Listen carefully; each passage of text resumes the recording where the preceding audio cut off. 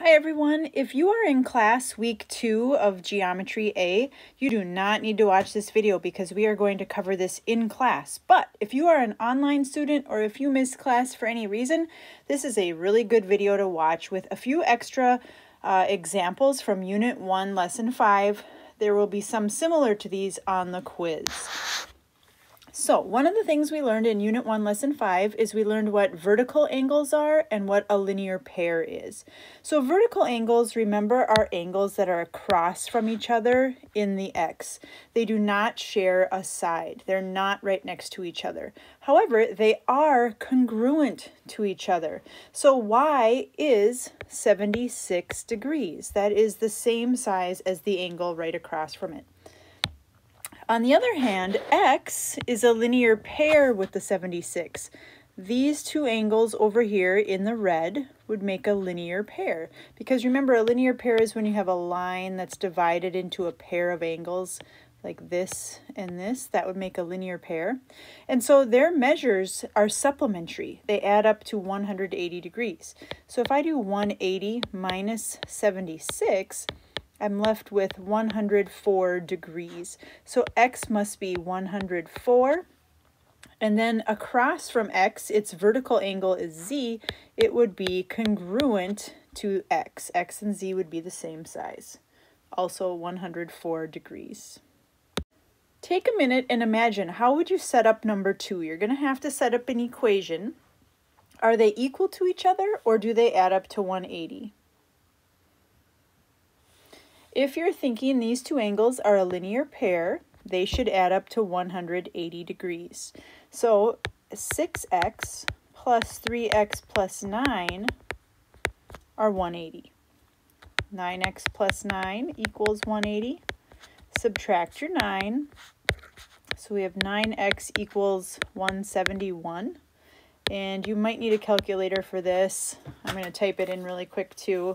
171 divided by 9. Haha, it is a nice number. X is 19. Take a minute and think, how would you set this one up to solve it for x? If you're thinking these are vertical angles, and vertical angles, when they're across from each other like this, are congruent, you are correct. So the x plus 16 should equal the 4x minus 5.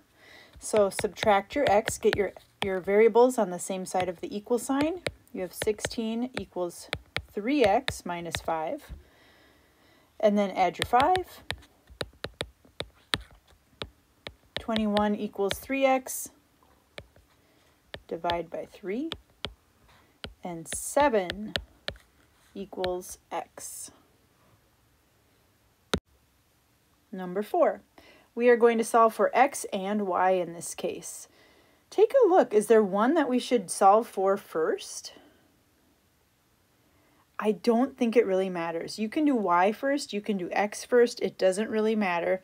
I'm just going to go alphabetical. So I'm going to try to solve it for x. Now I'm looking at the x and I'm looking at the 63 and I'm thinking about these two angles right here. They form a linear pair. So are they equal to each other or do those two add up to 180?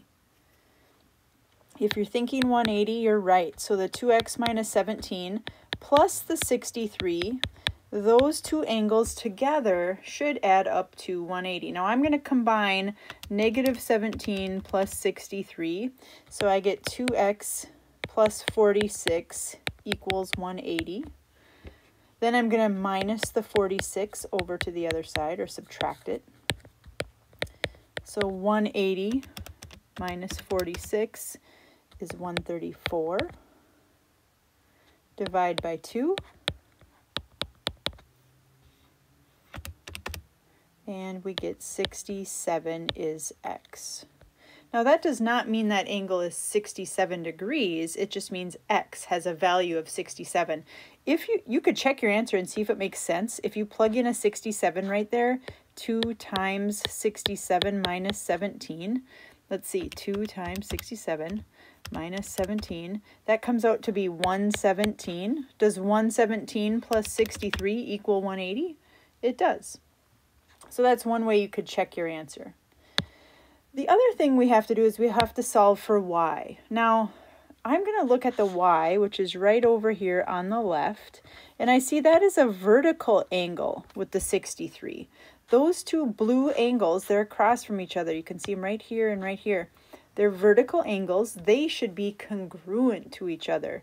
So y plus 23 should equal the 63. Minus 23 from both sides. Y equals 40. And we're done. One last example. This one says solve for x and y. I think in this case there is one we have to solve for first. I don't think we can start with y. I think we have to start with x in this case. I'm noticing these two angles with the x's in them. If you look closely, if we draw in the x here, those two blue angles are vertical angles and they should be congruent to each other. So the 11x plus 34 should equal the 15x plus 18. And now I should be able to solve that for x. So let's get our variables together. So I have 34 equals 4x plus 18. Subtract your constant. So subtract the 18. Figure out what 34 minus 18 is. If you're getting 16, that's what I got also. Divide by 4. And x equals 4. Now we still have to solve for y, and so I'm going to erase some of my work here, my drawing, and then I want you to think about where the y is. So the y is this tiny little angle right over here, and I don't think we know like how big that angle is, but one thing I do see is over here this box. So think about that box, right? That box means 90 degrees. And right here, if I just draw in this red line, these would have to add up to 180. Well, if this box means 90, 180 take away 90 leaves us 90 for over here. So in other words, this, I'll do it in green, this angle right here plus this angle right here would have to add up to 90. And so if we take our x and we plug it in, our x was 4. If we plug it in right there, 15 times 4 plus 18, that's 60 plus 18, so that's 78. This part of the angle is 78. That means if I do 90 minus 78, I have 12 left. This little angle over here must be 12. And now we can use that to find y. That was a lot of work. But you're going to go 5y minus 3 must equal 12. Add 3 to both sides. 5y equals 15, divide by 5, and y equals 3. That was a tricky one. You might want to watch that one more time. So depending where you are in the week, you're working through these 4 lessons. You might be almost done and you might just be starting. But if you get stuck, don't hesitate to send me a Schoology message. I can always do a Google Meet or message you back with some hints if you're stuck. So I'll look forward to hearing from you. Have a great day.